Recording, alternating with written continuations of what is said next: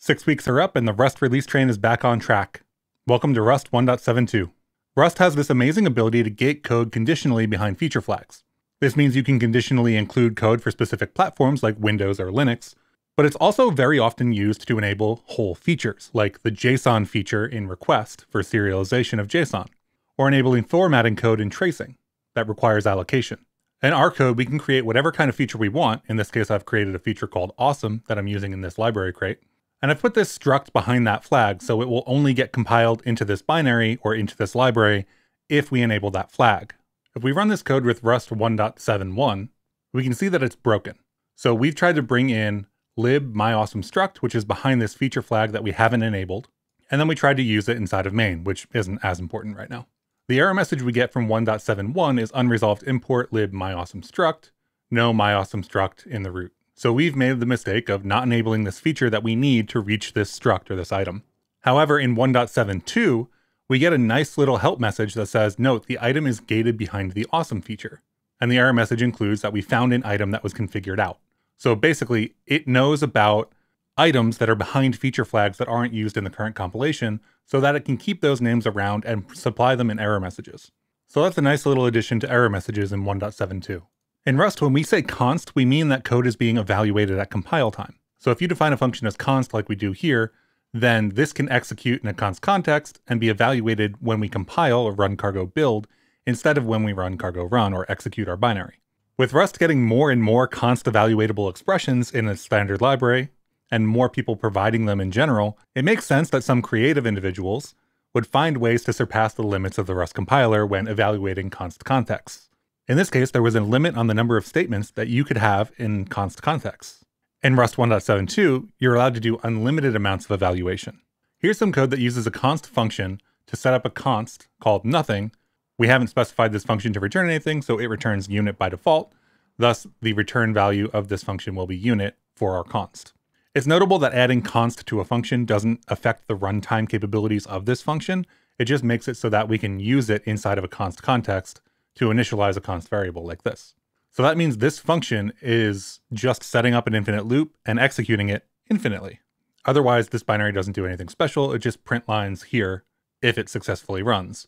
If we try to run our binary with 1.7.1, we do get a compiler error, but that compiler error says exceeded interpreter step limit, const eval limit, which is the limit that we were talking about earlier. There's also a few other warnings that don't really mean anything and don't matter to us, like constant is never used. If we run the same code with 1.7.2, we see a different error message. Constant evaluation is taking a long time, and it points to our loop like before. This lint is basically here as a safeguard to make sure that you don't get yourself unintentionally stuck in an infinite loop, but in our case, we intentionally created an infinite loop. So because we've intentionally created our infinite loop, we can allow long-running const eval, and now when we run our const limits program, it just hangs, because we're stuck building, as you can see on the bottom here, in an infinite loop. It just lets us evaluate forever. Now you still do get a warning, constant evaluation is taking a long time, but because we've enabled this flag, it'll let us run forever. So we do indeed get as much evaluation as we want, we just have to be specific about when we want it. Rust includes the concept of dropping values when they're no longer needed, such as at the end of a function. And implementing the drop trait on your smart pointers or your own structs can allow you to run logic when that value is supposed to be dropped. So in this case, when we drop the struct myNumbers, which is just a wrapper around a vec i32, we run dropping numbers and the debug output. And if we run this program, we can see that my stuff, it gets created, and then it gets dropped later in the output. Now our program here is constructing a myStuff struct, which is a regular struct with name and the struct myNumbers as a field inside of it. That field is then defined as a vec of i32s, and then we implement the drop trait for that struct. So we construct myStuff, numbers is a myNumbers. We set an arbitrary index to the number 7 just to prove that we can access this value. This will be interesting in a second. And then we call this drop numbers function, which we've defined and just takes ownership of my stuff, which drops it at the end of the function.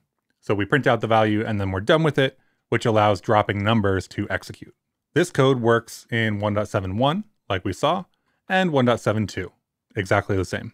Rust also includes a struct called manually drop. Manually drop prevents the compiler from running the destructor automatically. So you can see our myStuff struct here is now a manually drop myNumbers. and otherwise not much else has changed. We're wrapping manually drop around my numbers when we construct the struct, and otherwise this code currently is exactly the same as we had. If we run the code in 1.71 or 1.72, you'll notice that our drop function never runs because manually drop requires us to go drop the value ourselves. Now, manually drop is something that you are not really going to use very often, and its entire purpose is to prevent this drop function from running, automatically anyway. So if we want to make sure that we drop this value, we can call standard mem drop on value.numbers. But if we run our program again with 171, we can see that the drop function still doesn't get called, our drop function, the destructor. Now, if we run Clippy with 171, we'll be notified that the inner value of manually drop is not dropped when we use the drop function. There are two ways to get around this, one of which is to use the manually drop into inner function to get the inner value inside of the manually drop. So we've got a manually drop struct that is basically a tuple struct wrapping my numbers, and we want to get inside of that manually drop to get my numbers to be able to drop it. And now with 171, when we run this code, we get our drop function back. So if we go back to standard mem drop, which remember we had to run Clippy to warn us about before, 1.72 now warns if you try to use standard mem drop on a manually dropped wrapped struct. And it specifically calls out that standard mem drop on a manually dropped doesn't do anything because it won't drop the inner value. Now, there is another way to drop here, which is honestly probably the one you're going to use if you find yourself using manually drop in the first place. And that's using this unsafe variant instead of into inner. So inside of this unsafe block, we can call the drop function from manually drop, and we have to pass it this mutable reference to value.numbers. We also have a print line here to show why this is unsafe in the first place. But otherwise, this code is much the same. It's the same structs. We initialize the value with manually drop, and we call drop numbers on it. So we've only changed this function from what we were just talking about. So if we run this function in 1.72, we can see that the unsafe block successfully drops value.numbers and actually still leaves us access to the original my stuff. And you'll see in our debugs that we have my stuff, we have the manual drop of my stuff happening here that runs through our drop implementation. And then if we print out the debug value for my stuff again, we get basically junk data in our vec. So if you ever try to use manually drop, be sure to make sure that after you drop it, that value is no longer exposed in your public API.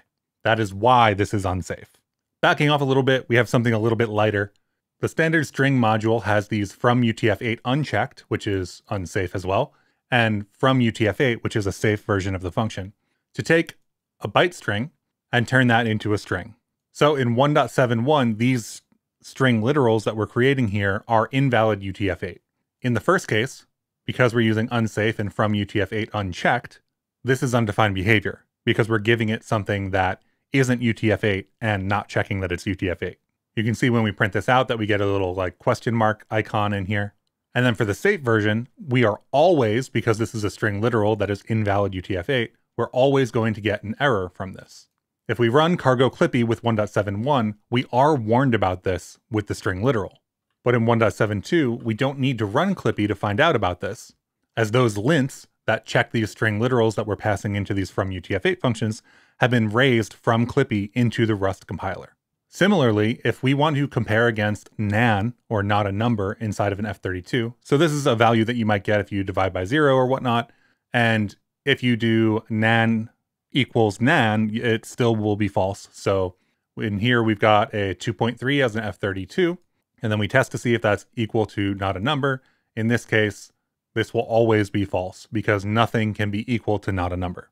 If we run cargo Clippy on 1.71, we do actually get warned about this. But in 1.72, we don't need to run Clippy because this lint has been raised into the Rust compiler itself. I've fallen victim to this one in the past when moving a little bit too quickly, so I'm happy to see this get raised into the Rust compiler myself. The invalid reference casting lint that's now in the Rust compiler brings what used to be the cast ref to mute lint in Clippy into the Rust compiler.